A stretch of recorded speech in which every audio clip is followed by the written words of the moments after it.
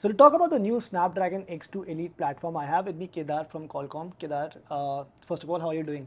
Doing fantastic. How are you doing? Brilliantly well. We'll talk about AI, a lot of other stuff around these chipsets. But first of all, I want to touch upon gaming because that was one very important part of your keynote today. So how are things shaping up on that end for Qualcomm? Look, we're obviously gaming is a category that I think excites almost everybody. Yeah. Everybody wants to play games, and for Qualcomm, we've been in this industry for a long time.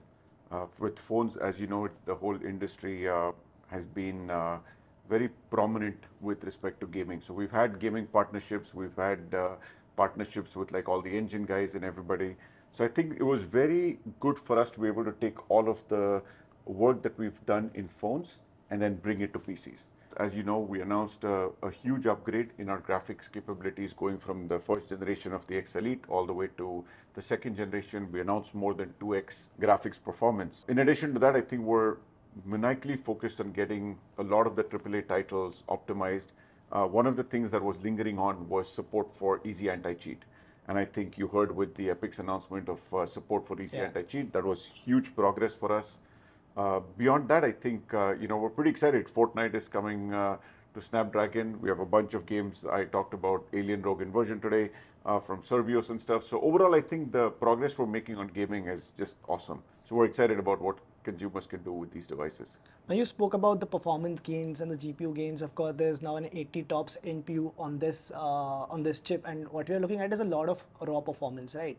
So what I wanted to understand is the first generation of Snapdragon X platform which came out, and some of the laptops that had come out with it in the market were among the most battery efficient laptops, right? So what do we expect from this generation of chip? I think with the first generation, we focused on three big things, right? We focused on performance, we focused on battery life, and we focused on AI. Yeah.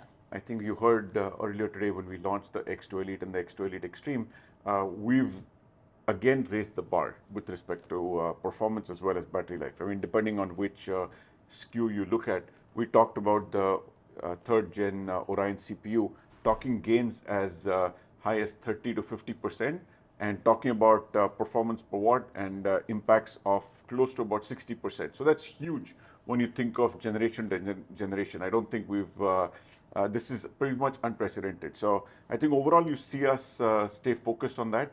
So we'll focus on the same performance metric, we'll focus on battery life, and obviously we up the NPU dramatically going from 45 TOPS to 80 TOPS because we see the market moving towards agentic and we see the need for more TOPS.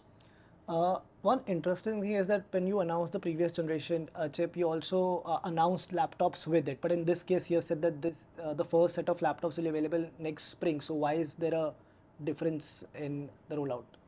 No, I think it was very similar. We announced Snapdragon X Elite in 23, and you had devices come out in 24. Again, for an OEM perspective, it just depends. Some OEMs choose to. You heard Asus talk about their platform today. It just depends on every OEM strategy. It just depends on when they are comfortable launching and talking about the next gen platforms. And should we expect them at the same time in India as well? I hope so. I'm encouraging OEMs to make sure that they show up in India at the same time. Now, you obviously launched your first chips less than 2 years ago, and some of your rivals have been in this game for too long now. It's not been that long for you. So where do you rank yourselves against, let's say, an AMD and Intel? It depends how you look at the ranking. It's been 15 months. Yeah. As I said earlier in my keynote, we've launched 22 devices on the same day, which is unprecedented in the history of Windows. We showed you performance and battery life numbers. You already have first gen devices in the market. We've seen devices from HP, for example, the OmniBook 5. It supports close to 34 hours of battery life. That's huge. That's literally, again, unprecedented in what this industry has seen. When you look at next gen stuff, if you look at the gains we talked about, we also showed a lot of comparisons to competition. They're significant, right? So I think you'll continue to see us leapfrog in the industry, and we've raised the bar again with X2. All right. Thank you so much, Kedar, for your time. Thank you so much.